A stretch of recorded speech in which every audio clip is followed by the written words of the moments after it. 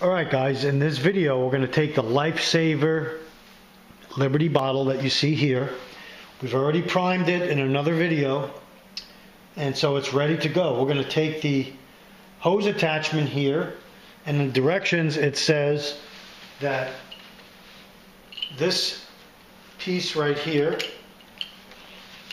I'll show you a close-up. This is the piece that goes in the water. And then you have a float right there that'll control the depth. So I have my sink halfway filled up. What you don't want when you put this in a stream or something, you don't want this going to the bottom to suck up any dirt. So you want to set this float just deep enough so this little pre-filter and suction area is going to be submerged. Okay, so we're going to put the float right about there, and then we're going to drop this in the sink. And we're going to show you something pretty cool with this bottle and what it does, because it is threaded to screw onto a Nalgene bottle. So a standard Nalgene bottle that you see here that I carry, and I have one of my caps on it that make it easier to drink out of.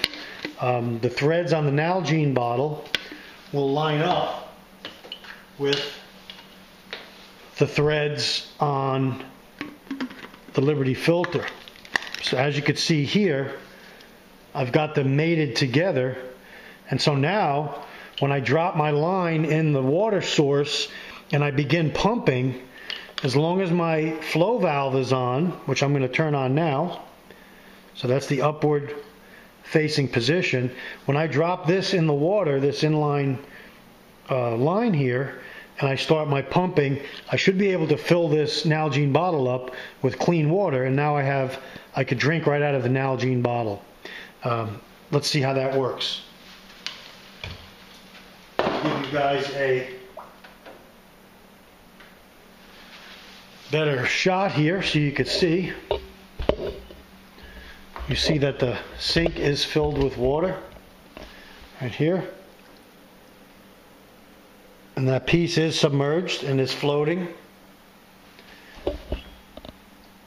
And now I'm going to set the camera back a little so you can get so you guys can see the water filling up, hopefully. So we will unscrew our pump, and so water is coming up the tube, and it is now going into my Nalgene bottle as I pump. Get you guys a better shot of this. Oops.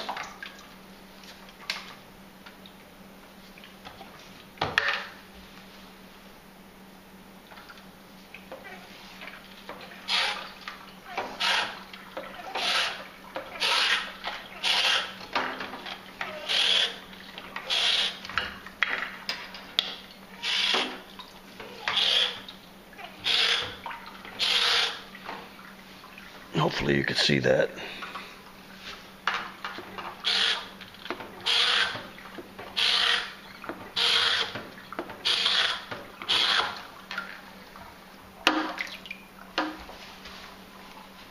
See the water filling up here, guys?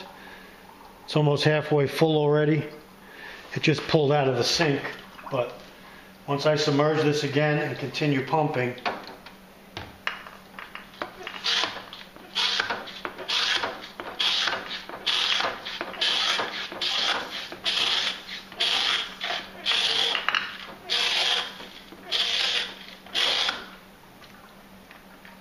alright guys, for the purposes of this video, just give you a close-up here. This bottle is 3/4 full. It didn't take long. Again, there's my piece that has to remain submerged. There's my float, and that's adjustable on this tube. And the bottom portion is in the base of the bottle, which you can see here. That was that little, when we did the intro video, that was that little spout. I'll show you here. That's that little spout right there. Here you can see it. So now what I'll do is I'll unscrew the bottle, the filter from the bottle, cap off my Nalgene, and now I've got my drinking water, or for cooking, whatever I need, from the water source in another bottle. All I have to do is make sure that this bottle continues to have at least a ½ inch of water in it at all times, preferably clean water, to make sure that the membranes stay wet. Shut my flow valve off, cap it off, dry it up, lock the lid in place, the pump lid in place, and then this bottle is ready for its next episode.